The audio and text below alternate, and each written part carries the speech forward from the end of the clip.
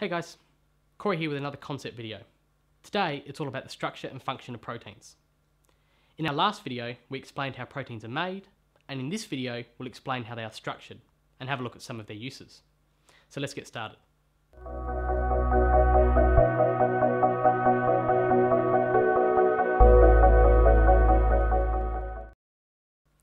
There are many different types and functions of proteins, which we'll discuss later, but one thing they all have in common is that they are specific 3D shapes and that their particular shape is dictated by the unique sequence of amino acids that came together to make them during protein synthesis.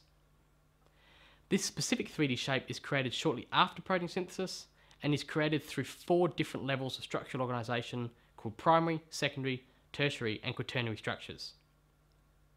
The primary structure of a protein is the end product of translation, as discussed in our last video. Simply, the long chain of amino acids joined by peptide bonds, called a polypeptide chain. The second structure of a protein occurs due to the coiling or folding of the polypeptide chain and is caused by hydrogen bonding between the amino acids. This level of structure can be seen as an intermediate between the primary structure and before the protein folds into its final 3D shape. The tertiary structure of a protein refers to the final 3D shape of the polypeptide caused by the way the chain folds up after secondary folding. As stated earlier, this unique 3D shape is the result of the unique structure of amino acid it contains.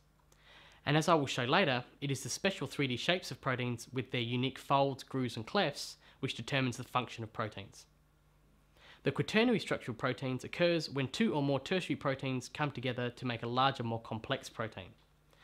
An example of this would be something like hemoglobin, which is actually made up of 4 polypeptide chains. Now let's take a brief look at some different types of proteins.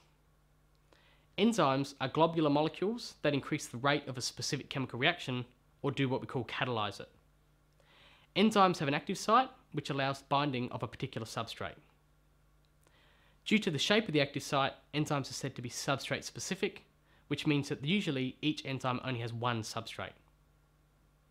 If you would like to learn more about enzymes, you will find a video dedicated to them on our website.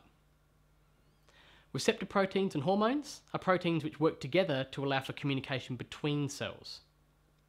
Receptor proteins bind to membranes and contain a unique binding site for molecules such as hormones to bind to. Hormones themselves are 3D proteins that allow for communication between cells by binding to the complementary receptor proteins and transmitting messages. Finally, antibodies are special proteins used in the body's defense system.